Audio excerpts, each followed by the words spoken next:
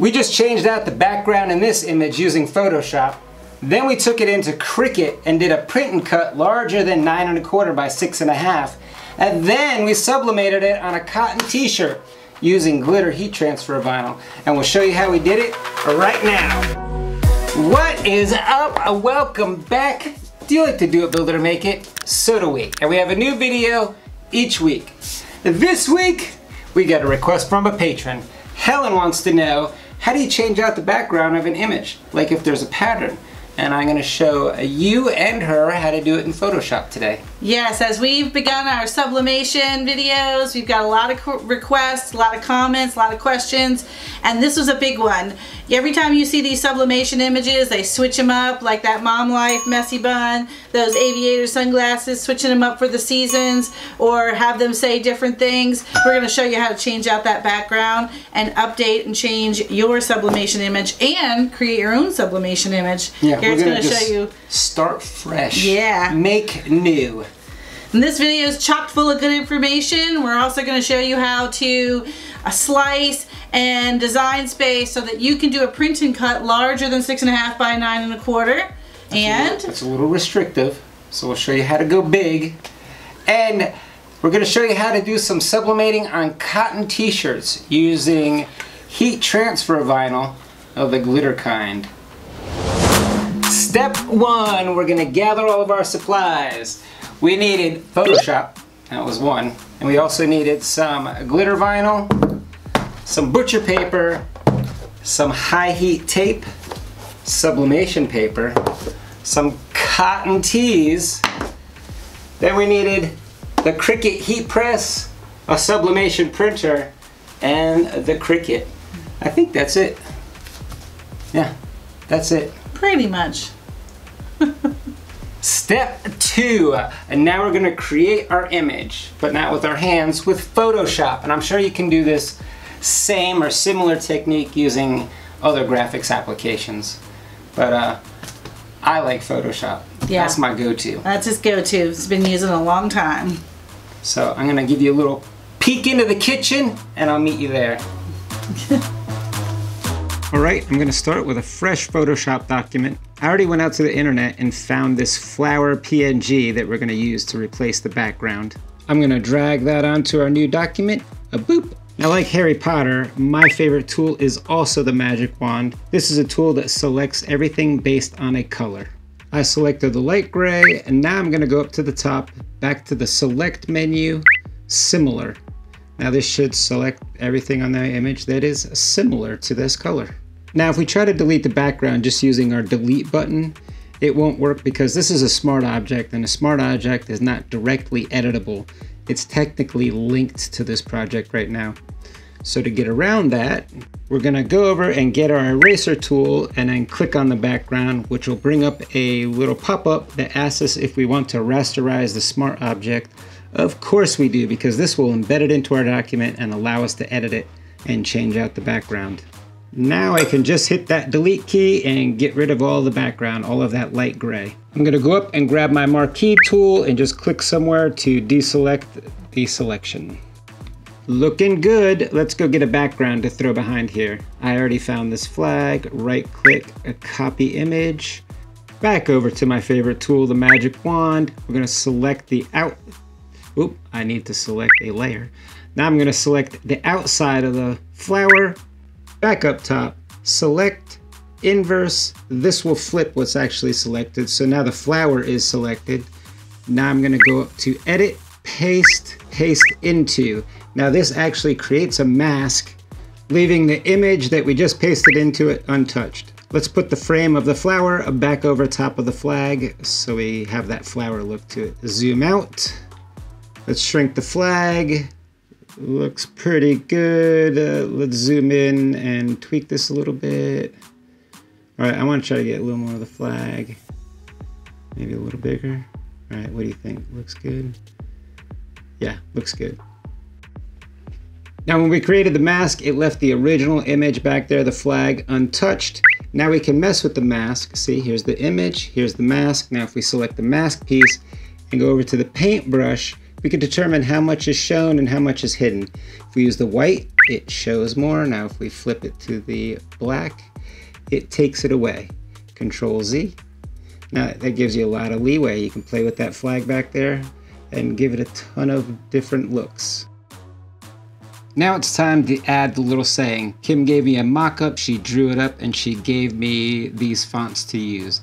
Avango and Breathe Press. So I'm gonna mock this up real quick. I'll speed through this. I'm sure you don't wanna watch me do fonts.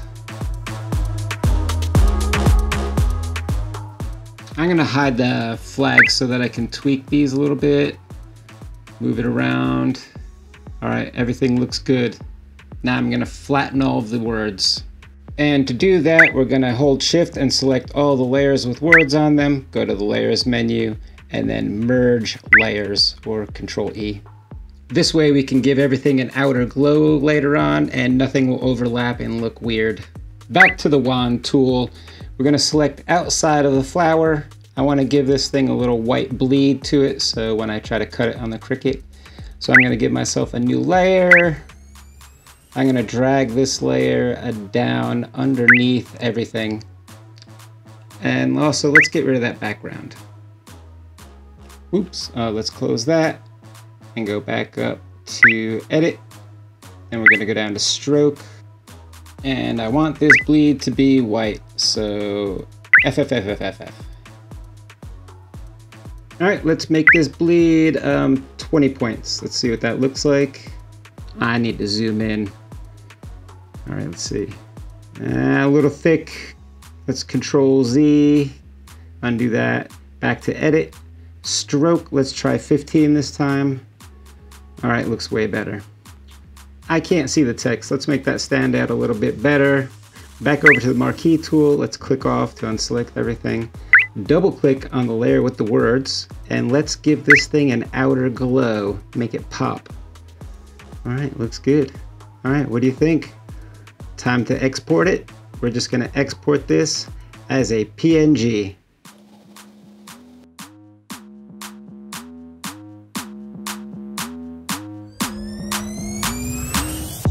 After looking at this a little bit more, I think it's looking a little dark, so I'm gonna lighten up the flag a little bit, try to make it pop when we go to export it.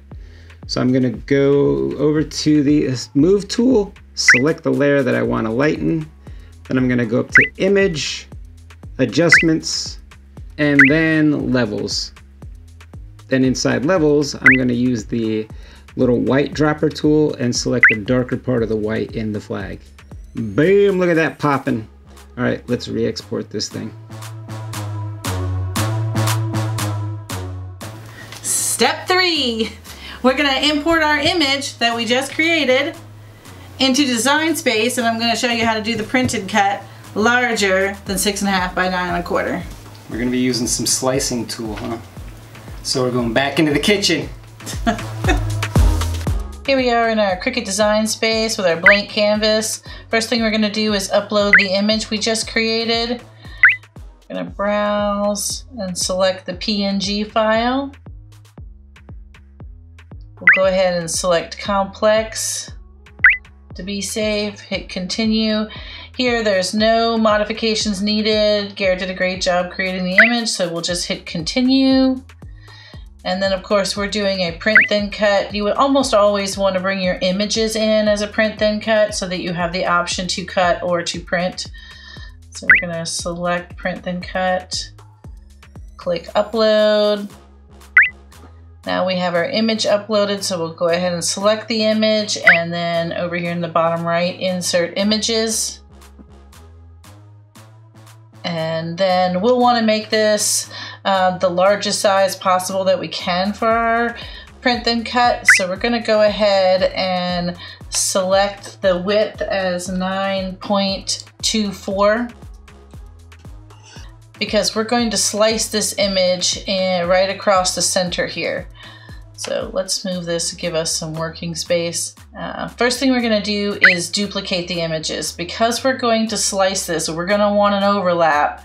We're going to create two versions of the image, and then we'll create a third version that we'll use for cutting. So we'll duplicate it twice. The back image here, I'll select the bottom layer right here on the right.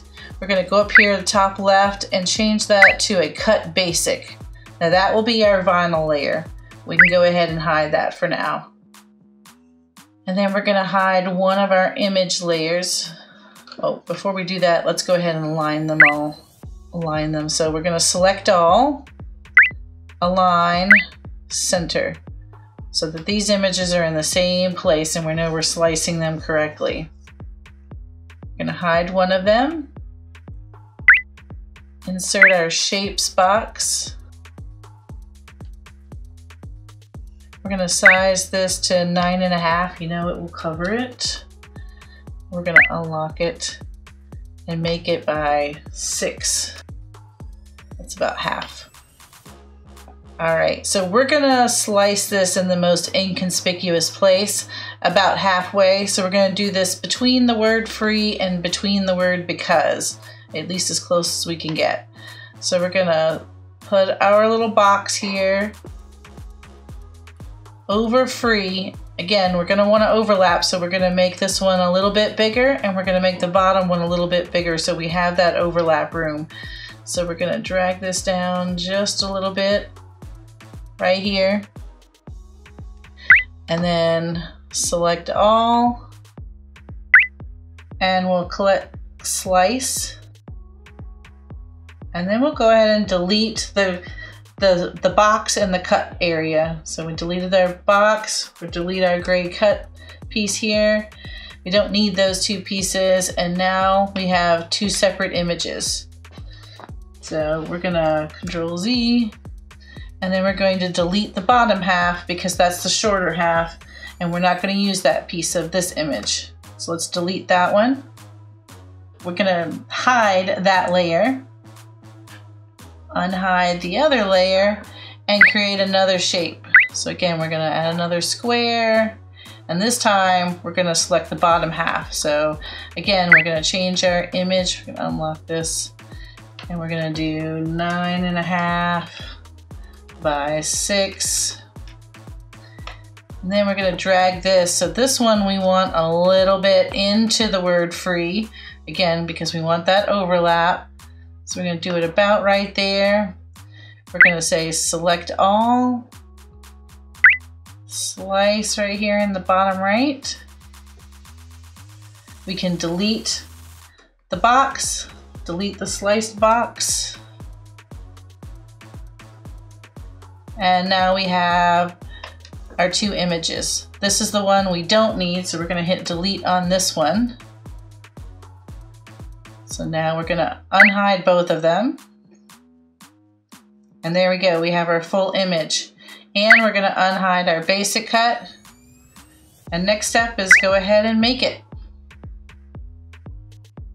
Now, because this is a sublimation, you'll want to mirror your image, and then both print and cuts will be mirrored as well as the basic cut, because that is heat transfer vinyl and you also want to mirror that one. So as you go through, you can select each one and select mirror, and then select continue. All right, we'll select our sublimation printer here.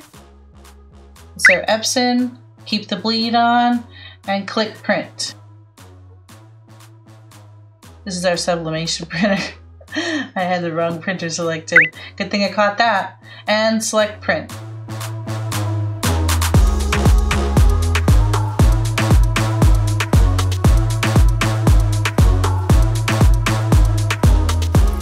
Now we have our images printed, both of our print and cuts here.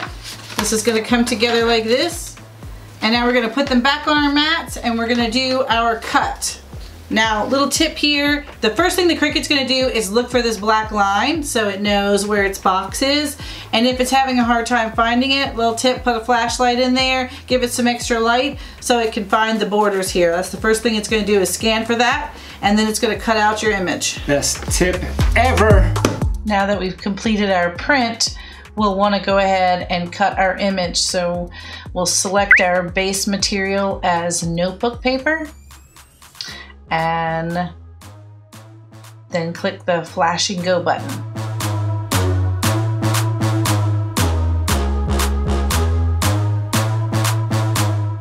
Next step, we're gonna cut out our glitter vinyl. We're gonna lay this face down on our mat so that we can cut out our outline.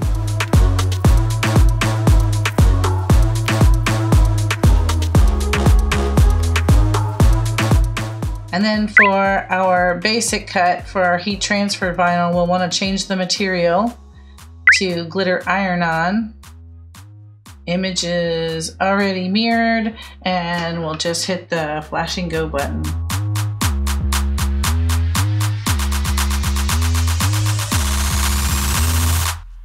All right, we have our sublimation pieces all cut out with our print and cut. We have our glitter outline cut. Everything is mirrored. Now we're gonna put it on the t-shirt. Well, next step we're gonna tape this together. So gotta line up our design. Right, so now all we have to do is we're gonna use this white piece of paper here so I can really see it. And you can see through, and I'm gonna line up. There's a little bit of an overlap in here. So I'm just going to line up the lines and make sure that they're together. And we're gonna use Scotch tape for this. We're gonna use Scotch tape for this because when we did some tape together for one of the other sublimation videos we just recently did, you could see that the heat didn't transfer through the heat transfer tape. Or it might have heated up too much. Something. The color was different. I could literally see the piece of tape. Yeah. So we're gonna use this, and I think it'll hold the heat. So we're gonna test that out. Is it all good? Well, let me see. I'm not quite sure yet.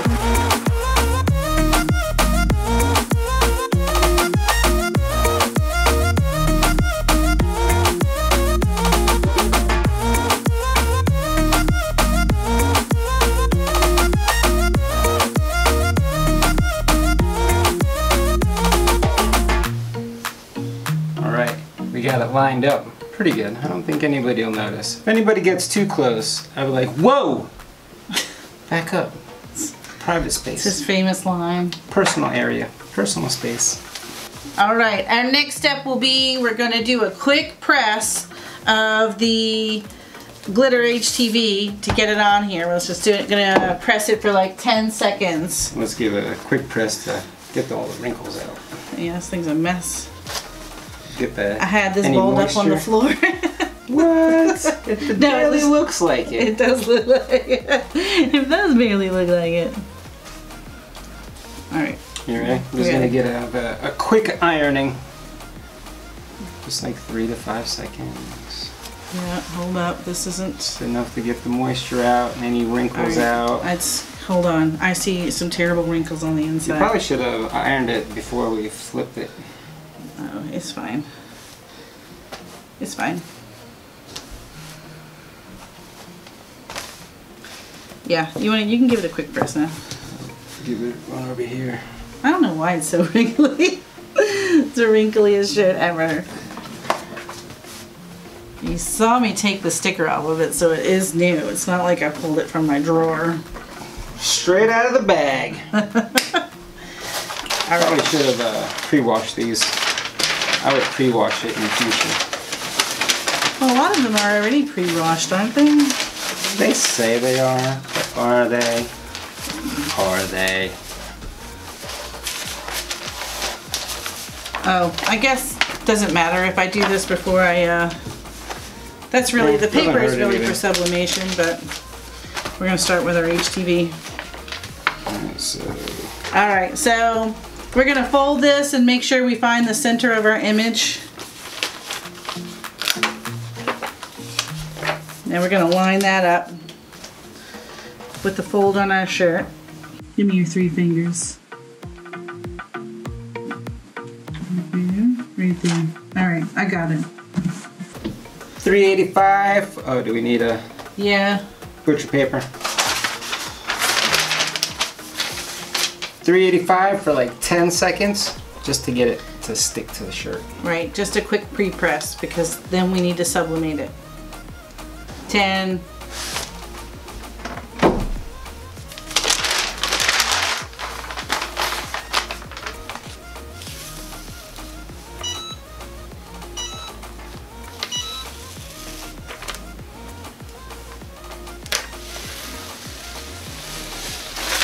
Alright. We'll let it cool down a second. Cool it down. You got to slow it down. Ooh, cool down. Before you sublimate. Cool enough? Yeah. Alright. I'm afraid it might be a little crooked. Darn it. You have another one? I'm not a t-shirt pro. Going in. Yet. Alright, just lining this up on the glitter vinyl. If all of our calculations were correct. You want a little heat tape? Yeah, I can't reach it a little to high heat tape on there. Although it's already starting to stick to it. Just on the edge, just on the edge. Let's catch this edge. Okay, get it like up there where it's white.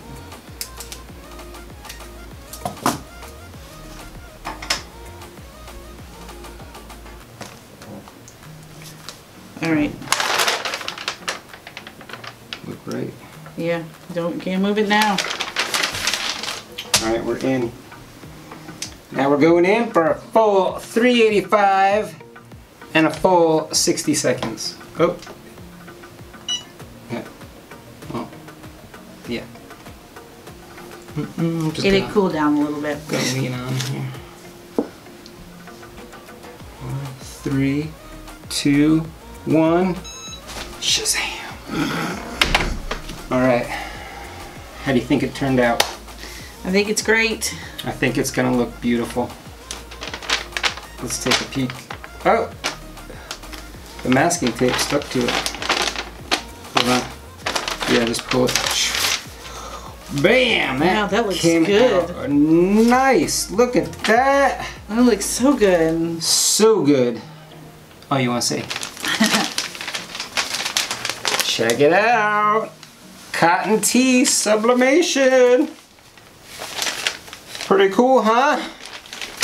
The reason that the glitter works is because all these little crystals are polyester crystals. So, I don't know if it'll work. Polyacrylic or something? Yeah, there's some kind of polymer. Yeah. They're made of a polymer, which the sublimation dye will bond to. So, that's why it works with the glitter HTV. I hope you can see how shiny and cool this looks. It looks, the colors are just so bright. Yes. And they pop so much. This is going to definitely be my 4th of July shirt. I love it. You guys followed along. Show me what your shirt looks like. Helen, I want you to let us know if you were able to change your background and your mom life image. Yeah. Show us what you made by changing a background. What did you make in Photoshop? How did your sublimation come out? What does it look like on your heat transfer vinyl that's glitter? Did you try it with rainbow? I bet you it would look cool with a different color glitter vinyl. Definitely. And again, a big thanks to our patrons. I love you guys. You guys make it possible to do what we do and come up with new ideas and designs and all kinds of great goodies. But looks like we're about out of time, so if you're not going to join us over on Patreon for our after show, I will see you next week where we'll do it, build it, make it again. Oh man, again, we gotta stop doing these soft things. I have nothing to balance. Yeah, you balance the heat press. No balance, it's hot. I'll just balance this glitter. Ooh, can I do two? No. Maybe if I put the big one on. No. Alright, let's go eat.